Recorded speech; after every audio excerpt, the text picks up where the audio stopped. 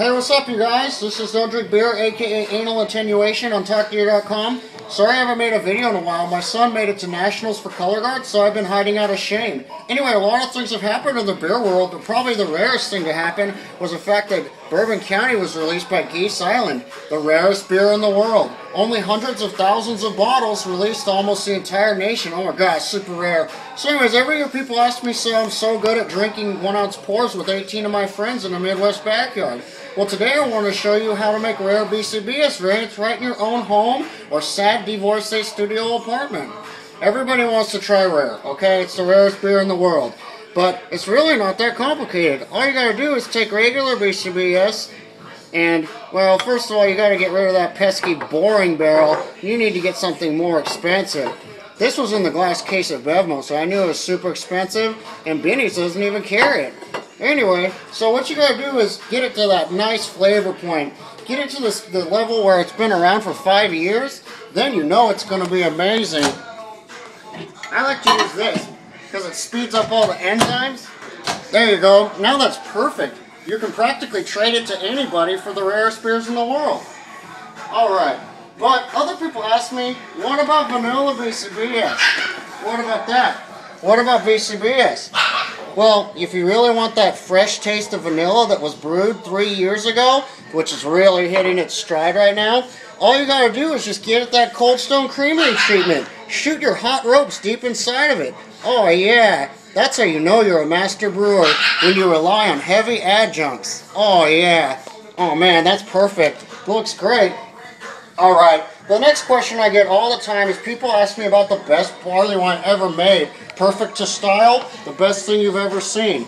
Well, basically, first of all, you have to make something that'll be appeasing to people's weak palates. So just take your rare, and then all you have to do then is just take your BCBBW. I love BBWs, especially the ones I meet on Match.com. So anyways, 1 part rare, 1 part stout, 1 part BBW. There you go, the best Bourbon County barley wine in the world. It's very simple, super clarity. Alright, anyway, there's a question I always get. What about the fruit deviants? Well, if you're a fruit deviant, then you already know it's pretty tough to land a lot of these super top-end beers.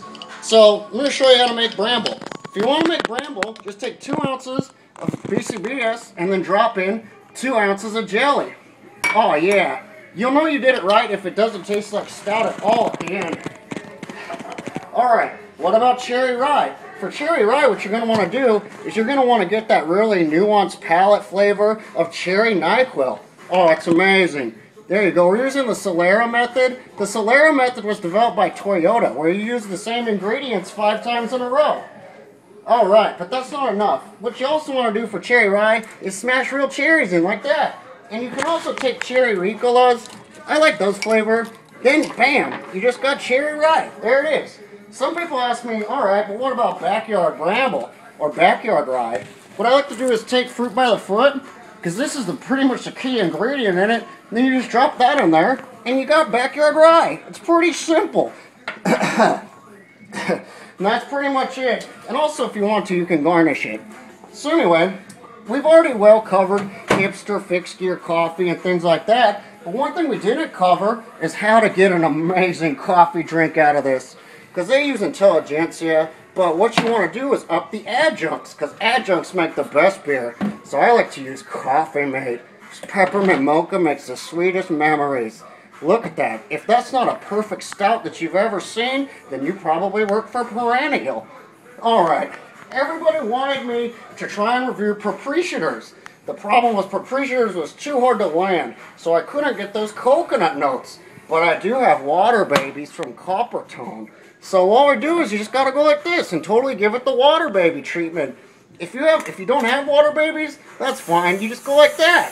Oh yeah, totally proprietors. Oh man, that's a super coconut clarity. It's got that nice ropey texture, that morning after Plan B lacing. But I have to be honest with you. Earlier when I said I did not have a proprietors, I was playing what's known as the Wrigley trick. That's a Midwest lie, where basically you say you don't have a bottle when you really do. Here's a bottle of proprietors. But one of the things about proprietors is you got to have something to balance out those coconut oils. It's not oily enough. It's too sweet. So what I like to do is, I've purchased a baconator. So what we're going to do is, to balance out those sweet oils, we're just going to go like this, smash the baconator in, and give it a solid pour of proprietoers. Oh yeah, look at that super clarity. It's like islandy, but it's also it's got marination. It's such saturation. So hopefully you've learned something about saturation and also attenuation points. And then you're ready to go. So I'm glad to see that everybody's doing okay. Benny's should be paying me by this point. So get it at Benny's and don't drink beer.